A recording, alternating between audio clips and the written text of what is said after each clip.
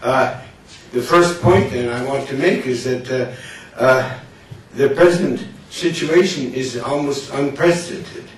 All the major economies are in strong expansion with lots of liquidity today. That's something that didn't exist, has never existed before.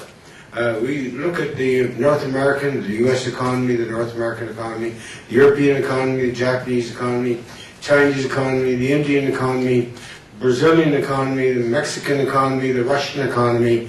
All those major economies are going along very, very well, and a very strong period. And that's just never been the case before. Usually we've had big problem areas, and that is something different. So, never before in history. But right now, the IMF, at the meetings IMF meetings in Singapore last year, one of the subjects was the IMF was in financial difficulties because the emerging market countries do not need to borrow, and so they're not getting revenue from their indebtedness. When the people are healthy, the hospitals go broke. That's a good sign. So now, people talk about the horrors of the U.S. deficit, but the deficit is playing a very important function in the world.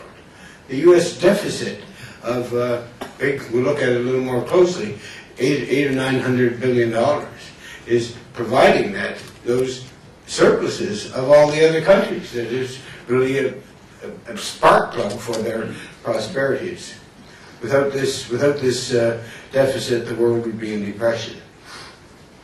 Now, to touch on just some of these events that we all talk about. Globalization.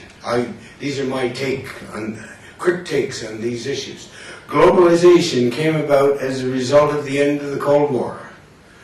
Globalization is the natural state of the world when it is not divided into blocks, political blocks of international power struggle.